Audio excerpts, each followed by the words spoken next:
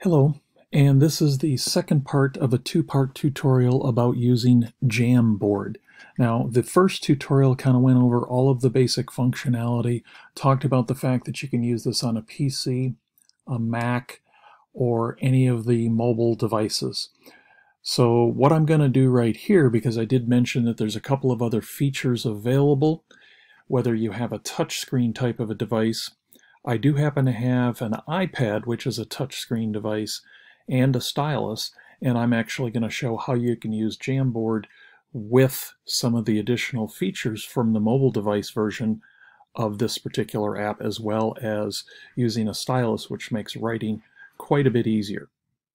So again, if you're on an iOS device or an Android device, you got to make sure that you download the Jamboard app, either at the Google Play Store or at the Apple App Store. So once you get it on your machine, it's located right here, and you can go ahead and launch it from this particular spot. So again, if you have any jams that you've already created, they'll be listed here. You can access them that way if your idea was to play them. But if you wanted to create a new one, which we're going to do, you come down here and tap on it. Now I'm going to be using my fingers, and whenever possible I'll kind of show you or explain where it is that I'm doing various things. I might even use the cursor here to pull into the screen to the stage so that you see exactly what it is that I'm doing. So we're going to come down here with the plus sign to start ourselves a new jam. And so I touch on the plus sign with my finger and I get the jam idea. So again, we have our stage here in the middle. We have the toolbar down along the bottom. We've already described the toolbar, but there's another feature that I want to talk about. We got the undo and redo idea here. And again, this is how you advance to different jam screens right in the spot. But I do want to show that if I come down here and with my finger I touch on the plus sign, I have the ability to add a lot of the things that we talked about before, but one of the interesting ones is here I can actually have things inside Google Drive, and I did talk about this in the video, but here's exactly where you can go about doing that, along with getting access to the camera, image libraries. We have stickers, which is a new thing. The sticky note, we've already talked about that and shown how to do that, so I'm not going to show that here. Again, this is just to show some of the unique pieces that you can get to with the mobile device version of the Jamboard app. One of the things specifically I want to talk about or show is once I get rid of the plus area that gave me those additional choices. Again, I still have the menu down here. I'm currently in the pen mode here, so I have the ability to write. Here's the eraser, here's my selection tool, so forth, and then we have our pointer or laser, if you will. So in this particular mode, I am in the pen mode. I can actually identify different thicknesses. Moving from left to right is the different thicknesses here. Apologize for that because I'm mirroring my iPad. That item keeps popping up there. As long as the color, for where I'm at, I'm fine. No particular issue here. But since I am in this pen mode, this is where I said if you have a touchscreen device and you want to do something like math or something like that, or maybe you're going to have a document actually bring in from the Google Drive area on your screen, and then you want to annotate it with your touchscreen device. In this case, I have a stylus. It does make it a little bit easier, at least for me, to actually write. I'm not that good on a computer using my mouse to try to write things, but you know, maybe there's something that I can do with a stylus that might make things a little bit easier, right? So if I have Corp A and Corp B, and maybe I got some, there he goes, getting too close to the edge there.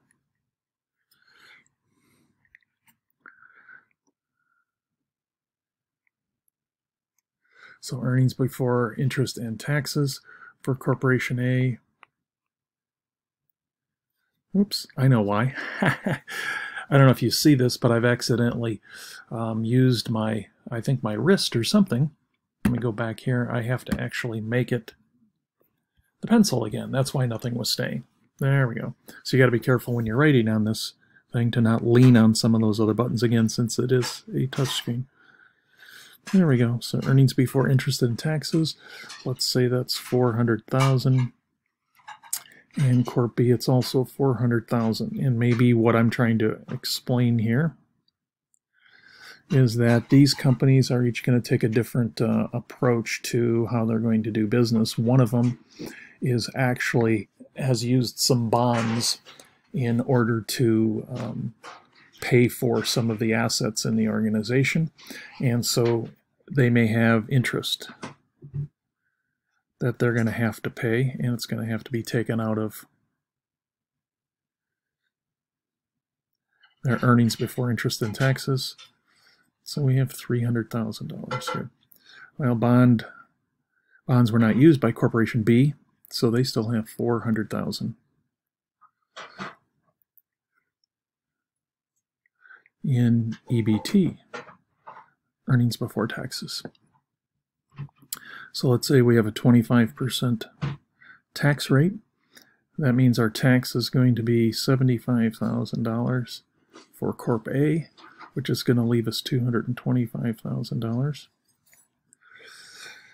And if we do 25% of 400,000, that's 100,000 in taxes. That's going to leave us $300,000 here. So I'm going to advance over to screen 2, and so we have, again, Corp A. Corp B, we have 225, and we have 300,000. And so from that perspective, you can decide how you want to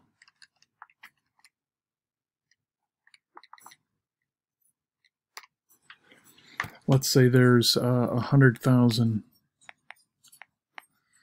shares outstanding in Corp A, but there's 110,000 shares because they sold 10,000 shares rather than using bonds to finance their organization, and we want you to figure out EPS, or earnings per share. So if you take 225,000 and you divide it by 100,000 shares, that's $2.25 for an EPS. And if you take $300,000 and divide it by the 100,000 shares, your earnings per share is 2.72 approximately. And so then you may want to explain what the difference is or talk with that about your students. But I just wanted to show you how it is a little bit easier to actually write things if you have a stylus and you're going to, identify specifically what you want. You could actually write some things down.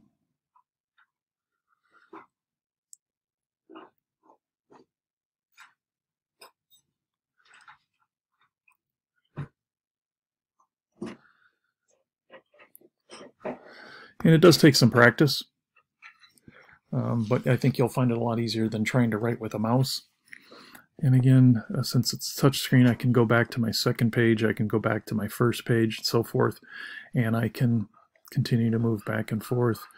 I can move into adding additional pages or screens, views, if you will, preview areas into this platform. Again, the other tool that I talked about, this was kind of like the laser type of thing, so it does go away once so if I wanted to go back to a previous page, I can actually use the laser and kind of highlight certain things and it will go away. That's what I had accidentally hit when I was trying to write way back in the beginning of this tutorial when I was writing the earnings before interest and taxes, and it wasn't staying. I didn't realize that I had accidentally hit on this little guy right here, which is the laser pointer. Okay, so again, the big deal from this perspective of using one of the mobile devices is that you have access to pulling things in from your Google Drive area. So I can get access to all kinds of different things and bring those documents onto my screen. I can expand it. I can delete it. And so this might be something I might want to do some work on. I might want to show the students, what have you. And there's various things that you can do here.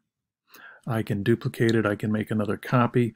So maybe we, as a group, we work on it together. We make an adjustment, and so we can show what the first version looked like, the second version looked like, and so forth. So again, just a couple of other little things, but I did want to show, since I wasn't able to do that the first time, I actually didn't have my iPad with me when I was making the first video for this particular recording and this tutorial. So I did want to pull out my iPad when I got a hold of it and actually go through and showing you some of these other features. Thanks.